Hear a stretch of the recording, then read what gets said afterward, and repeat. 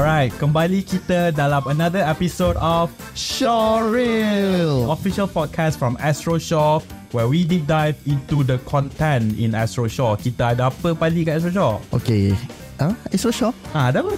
Sekarang? Yelah kan. Kenapa?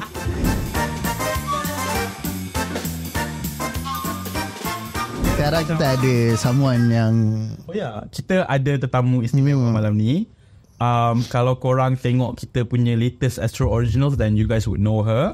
Yes. Kita ada dalam studio dengan kita pada by the way, dalam karakter dia dalam tu, dia seorang filmmaker. Oh betul. Which is kena lah. Kena lah dengan cerita our podcast betul. Shawreel. Dan kita ada dengan kita Ellyza Azizi. Apa khabar? Khabar baik, Alhamdulillah. Puasa. Jangan tanya dulu. Soal tu macam sensitif. Sangat sensitif. Sebab takut nanti kan ya. Awak puasa? Baru hari ke? Hari ke-7. Hari ke-7 depends on orang. Ya. Ada orang tu baru hari ketiga. Mungkin dia ada harinya. Jadi Ellyza, saya tahu yang sekarang ni awak punya latest show is ID, which is an Astro Original. So dalam ID awak main watak apa? Dalam ID I main watak Ali Mukris. Her actual name is Alia. Okay. Kan, since episode 4 dah lepas. And the character name is Alia. She is a film enthusiast, definitely. Keeps everything to herself. Ada seorang je kawan dalam dunia. And then, dia ni api yang membara tau. Kan dia jiwa muda. You know like how we are young kan kita macam aku nak buat short film yang bantah kerajaan. Yeah, so and she has a lot of background yang hanya ID je tahu, and she keeps it that way because I rasa kenapa Ali buat macam tu, because it's easier. Kan, daripada you sibuk nak kena, you know, like how people would like talk about their problems, validation from other people. They just macam I'll just live with my friend and that's it. So your character as Ali is someone who's very secretive kan, yang macam ada seorang kawan baik, and you know basically it's just the two of them against the world. Yes. Say kan. Do you see yourself as someone like Ali? Yes. I don't think that's a sad thing, but tapi yes, I'm very young, but then because I membesar dengan kawan-kawan, sebab I form 1 sampai form 5 duduk asrama. Yes, I had that asrama life. I had that I have that kudrat life. Apa setiap for the anchor. So growing up with a lot of friends dekat asrama, you only depend on your friends, right? Family jauh ke Johor kot, come on, I don't care. 4 jam nak jumpa parents. So membesar dengan kawan-kawan, you senang nak filter kawan yang you nak simpan dengan kawan yang you nak take benefit, dengan kawan yang take benefit of you. Takut lagi. Because I grew up, I took a lot of benefits from other people. Of course lah, you know, everybody's an opportunist. Yeah. It's just that, you know, and then masuk, because my whole life I've been through an art school. This is something that I think I would like to share. Sekolah sini Johor. I'm a product of that. So ramai orang yang I kenal from sekolah sini Johor juga.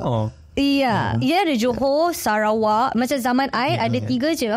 Zaman I ada 3 je, KL, Johor and Sarawak. I've always wanted to enter the one in Sarawak because I heard all the crazy things that went down there. I'm like, I want to join. Yeah, Johor is very good lah, academic bagus, but in terms of arts I lagi suka Sarawak. Anyways, cakap pasal kawan-kawan. So growing up, I tend to cepat filter kawan-kawan. And then I keep my circle very close. And then tahu-tahu sekarang I degree, I ada kawan-kawan college yang I rapat, yang berkawan, tapi we don't really hang out. And the friends that I really hang out right now, honestly, is just 3-4 including my boyfriend, and that's it. Yeah, but it's nice that way, right? Yeah, I mean like, you know, when you keep your circle close, then macam tak banyak hal lah. Yeah. Macam ramai orang pun macam tak banyak nak involve. Tapi macam lain dengan karakter you dengan ID, dalam ID, you ada seorang kawan, tapi masalah dia you tanggung semua.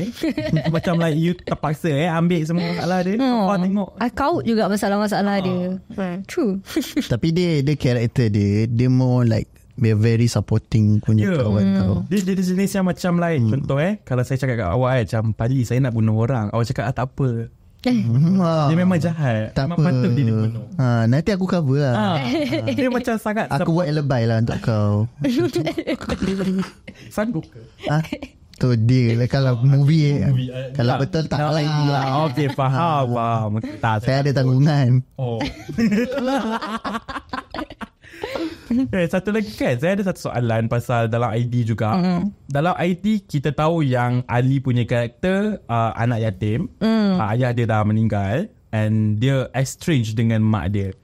Jadi macam awak rasa susah tak untuk awak bawa macam this feeling of, contohnya macam aku mak ayah okey je, macam ni aku nak rasa ataupun macam basically channel what other people feel when macam parents diorang estranged from them.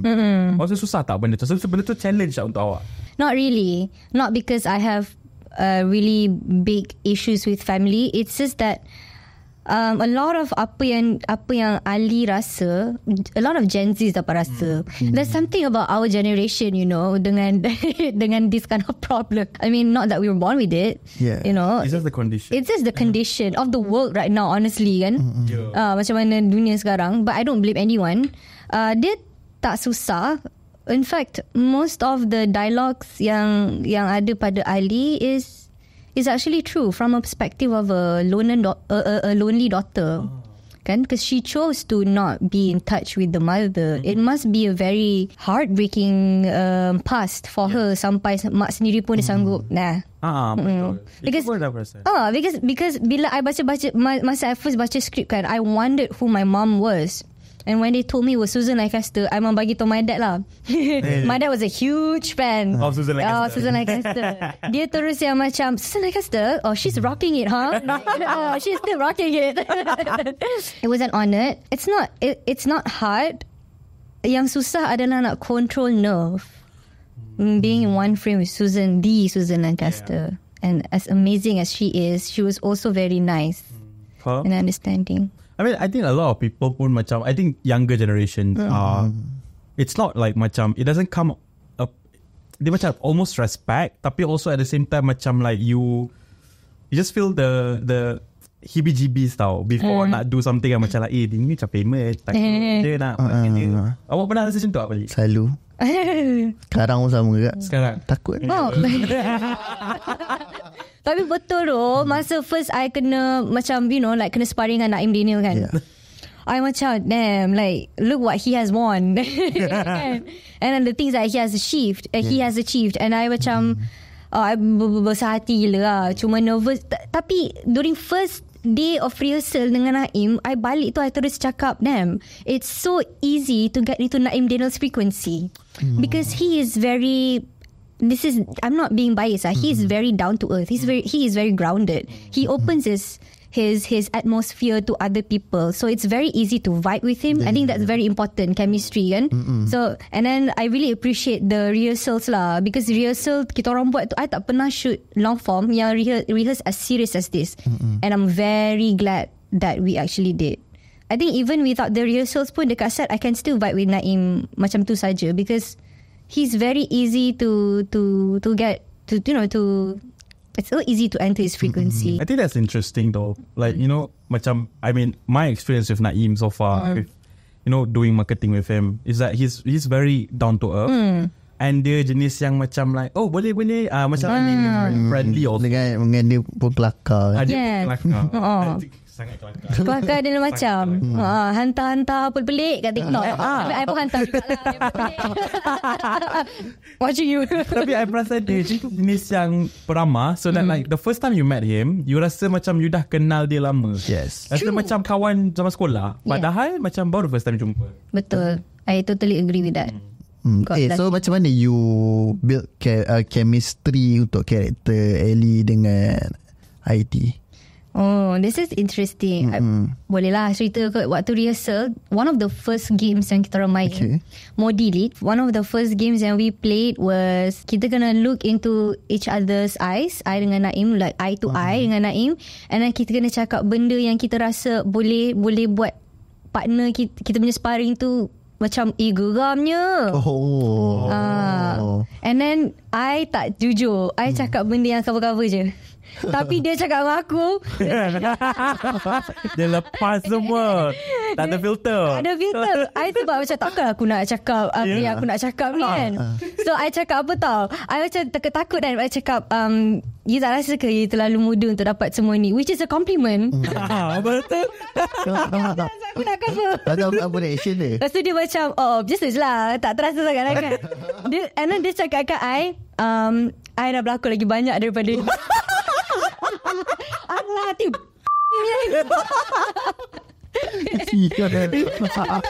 Tapi that's when I know yang macam tapi he did not, the way that he said it did not mean it in a very cocky way.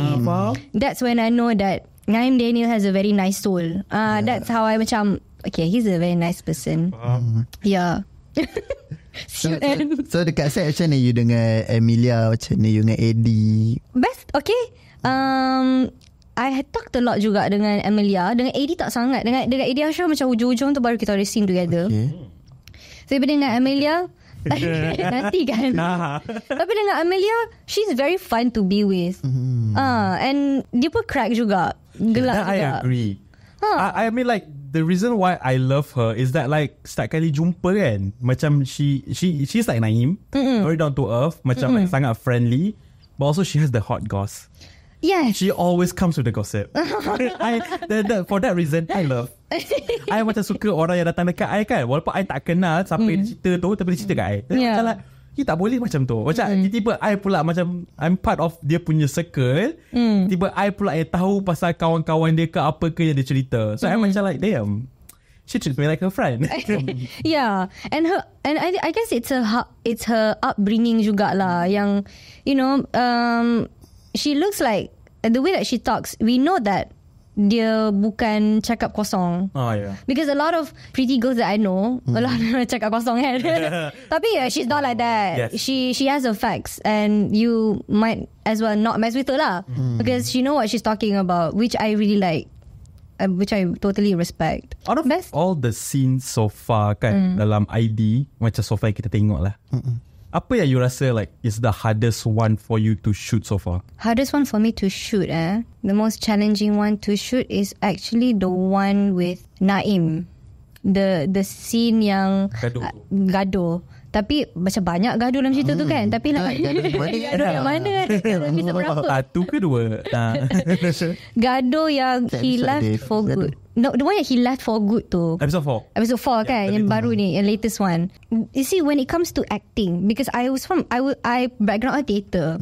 So kita orang punya ping-pong lain dengan kita balas dengan television kan.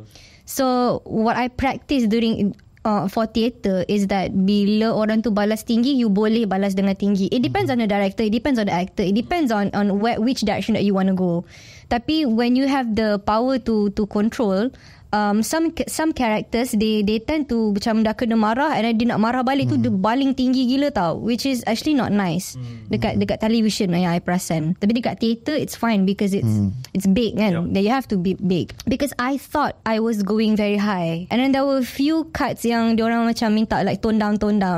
Because I perasan dengan Abang Eli, which I betul-betul bersyukur I belajar benda ni dengan Abang Eli, dia, I should know this a long time ago, but I just know that frame you kecil ni je, so you alter kecil kan. And that is the most simplified way to tell an actor to kecilkan your lakonan. Frame you kecil ni, so you rasa macam mana you patut tunjuk, instead of telling kecilkan. Sebab skill besar kan, kecilkan tu pun boleh sampai 10 juga. So I think that one is the hardest part. And then I hate looking at myself dekat monitor, but I have to see my play kan. I even hate hearing myself. Dengar balik pun macam apa benda tu kan.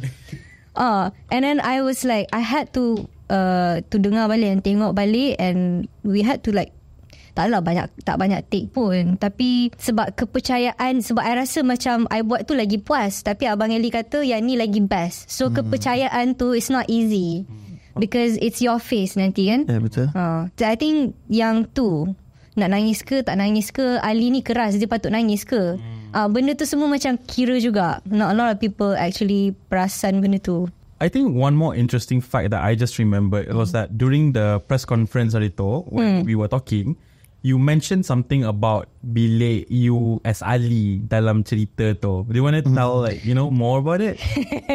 My rumah rumah Ali. Rumah Ali. Rumah Ali. Oh, rumah Ali tu. Okay, rumah Ali, an actor kan, diorang nak construct exterior look character tu, they would actually go beyond, not beyond lah, they would actually go until nak pakai apa, nak make up macam mana. Tapi sebab I tahu I kenal production designer dia because I'm dating him.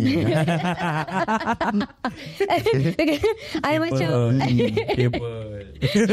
kabel. Nanti I bagi tahu macam mana kita orang dapat tahu kita orang sekerja sekali. But that actually tu pun tak apa. I've always wondered kalau karakter ni ada bilik, karakter ni bilik dia macam mana. That is one thing that I applied to all of the characters that I did, because it makes sense. Macam it makes sense. Macam ada few times yang macam I tak rasa time ni dia rushing, dia akan pakai gelang dan rantai sebagainya. So I akan drop the wardrobe lah. So and I imagine bilik dia macam mana. I cakap dengan the production designer Rabbani Suja, I cakap dengan dia, I think Ali has yellow and blue walls. And then he was like, what is that? And then what I did was I buka Pinterest board dia, sebab dia ada dia punya own sketches and ideas and also research lah, that is beyond internet. Tapi easy access is internet, and the only access I can get through is not his files, not his sketches, but his phone.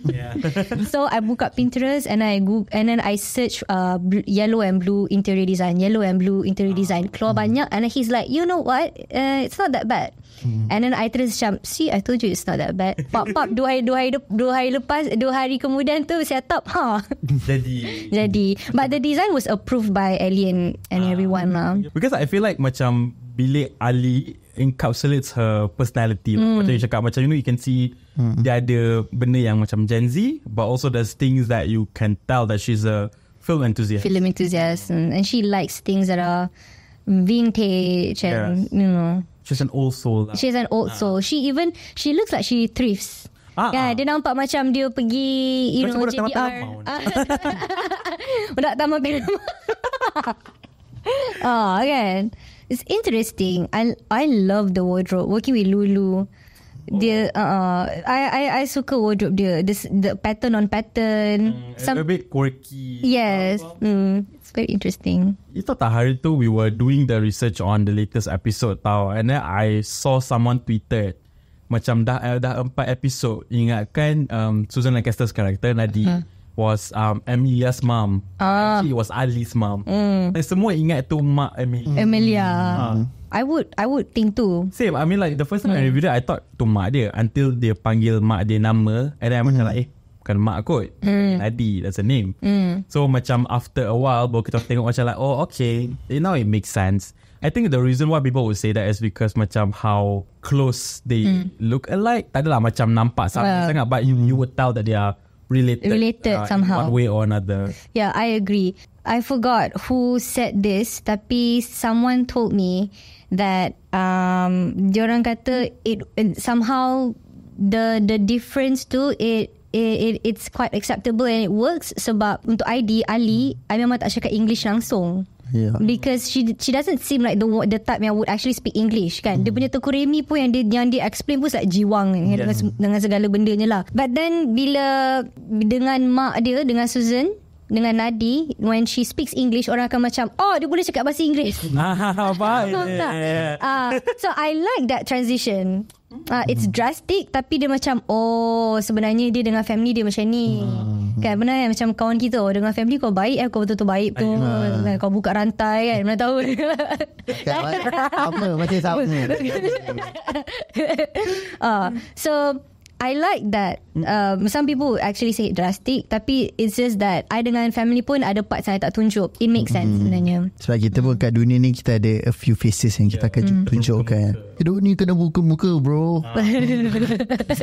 I think I just have like one last question from me lah. I would just like to ask you, macam ramai masa I tengok, and some of my team pun speculate tau, macam nantilah by the end of it kan, Diorang rasa macam Ali ni macam secretly in love je dengan ID. What is your take on that? Because it's your character. So do you think that your character is actually secretly in love with ID, or is it just macam a friend punya, I don't know, macam platonic love? I see. You know what? Good question. Because during character research, I pun ada one note yang I circle, betul-betul circle lah. Do they have love interest towards each other? Kan? Because kalau nak ikutkan, it's what I think a lot of people would actually expect that juga. Because in any other way, it's quite cliche lah, kan? Untuk jatuh cinta dengan kau punya best friend kan? But then I rasa lah, I pun ada speculate juga. I rasa Ali dengan ID ni, if ada benda yang spark diorang sikit je, I rasa dia orang boleh jatuh cinta. Ya, betul. And tapi perjalanan dia tu would be very bumpy lah. And Ali ni pula macam nak alpha. Api dengan api. Kan. ID tu pula dalam diam dia adalah dia punya kepala barang dia lain lagi bila dia rasa dia ada validation from the society or whatever. Kan, lagilah dia rasa macam I can do this and I can do that. Tapi I think what makes it more apparent is that macam we saw that every time ID ada problem, dia nervous ke tak nak cakap depan orang ke apa, like Ali is the first person he would call. So macam it strengthens or solidifies more the fact that macam the jodoh allegation never gets beaten lah basically. But can you imagine? Diorang berdua pun ada seorang kawan je. Diorang nak call siapa je. Ya, diorang pun macam ada, betul tu. Nak FaceTime siapa kan? Kan dia nak call mak dia, dia tegur Remy. Itu betul. Can you imagine kalau dia macam, okay, let's say kan, kita bayangkan ini next season ke apa ke, tapi like the cerita after season 1 ni, can you imagine kalau diorang betul-betul actually bercinta, Anggun dengan ID? It's gonna be quite sad for Ali juga. Because you know, I rasa kita semua pernah go through the phase yang macam best friend kita dah ada girlfriend ataupun boyfriend, kan? And then we have to accept it because they are happy. Betul. Because you want to be a good friend. Yeah, you want to be a good friend, but also you don't want to lose a friend. Betul. I mean that's true though. Kan, sedih lah sebenarnya untuk Ali, tapi mungkin dia akan bagi kesedaran kepada Ali juga. Betul. Kan, betul. It's time for her to date lah. It's time for her to go out. Mungkin Ali dengan Jazman. Mana tahu? Dia macam lari dia. Lain gila. Tapi kita tak tahu. Mungkin. Kita tengok episod 5, 6. Oh, sekarang baru 4 kan? Ya, sekarang baru 4. Jangan lebih sangat. Kita tengok episod 5, 6, 7, 8. Nak tahu adakah Ali end up dengan Jazman ke tak? Jangan. Oh, saya ada soalan. Okay. Sebagai Ali lah, your character is Ali. Your character is Ali. Saya jatuh. Kita kat agent Ali. I don't know why. As character Ali tu kan, is ID a douchebag? Ali nak tengku Remy. No, ID. Sorry, ID. I don't think ID is a douchebag. Because Ali, to me in my opinion, I rasa macam Ali has inserted this idea of kalau nak jadi someone yang macam Tengku Remy, kena jadi douchebag. Because you know like how they say like girls like bad boys kan. Dia sebenarnya bukanlah bad boy yang suka tumbuk orang. Dia mungkin bad boy yang macam ludah tepi jalan je ke. Bad boy yang macam curi sneakers kat pasar KK je ke kan. One of questions lah. Okay, antara ID, Tengku Remy dan Jazman, which one do you prefer lah? Kalau you, Ellyza. I akan pergi dekat ID lah. ID. Yes. Someone who is couldn't be bothered with anything else.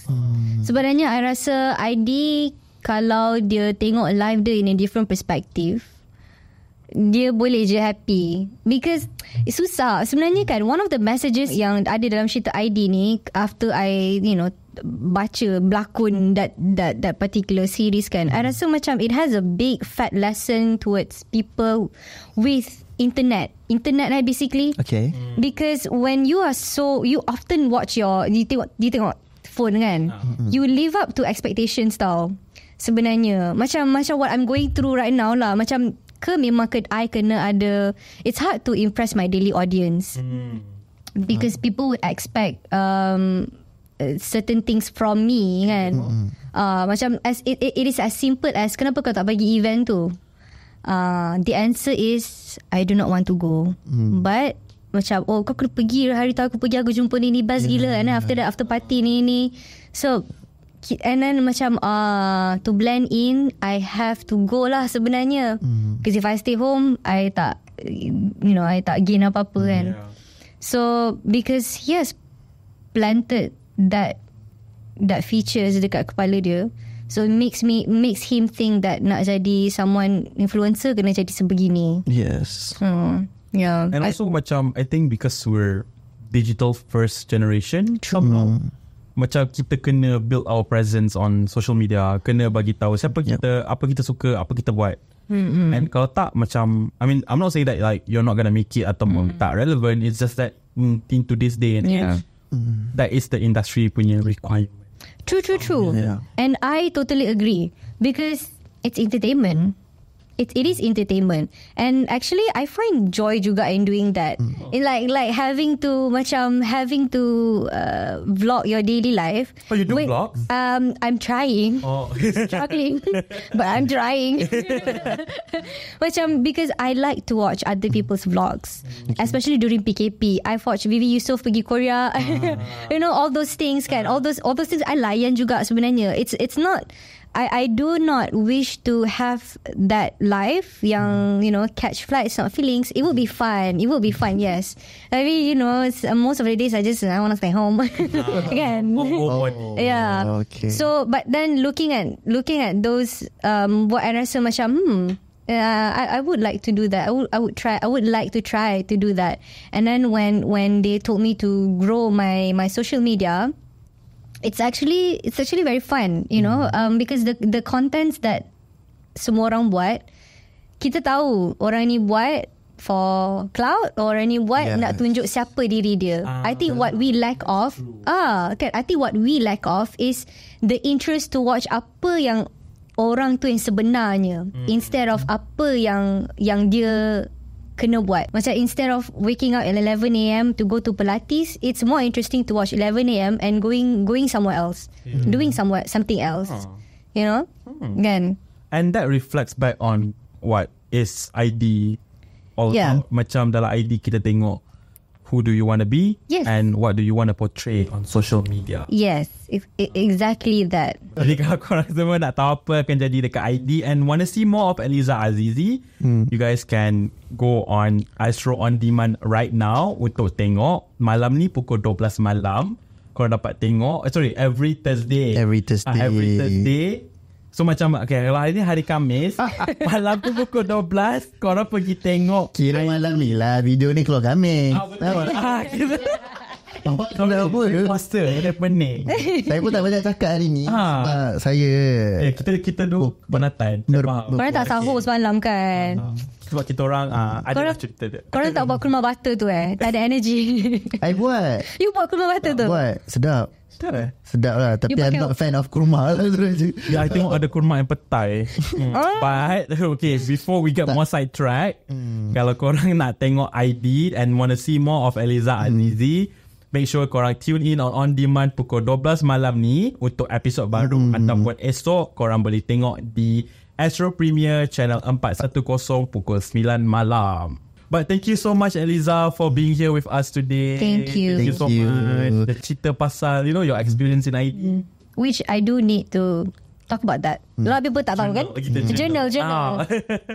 Thank you. Alright. Thank you so much. Thank you. Alright. And see you guys in the next episode of Shawreel.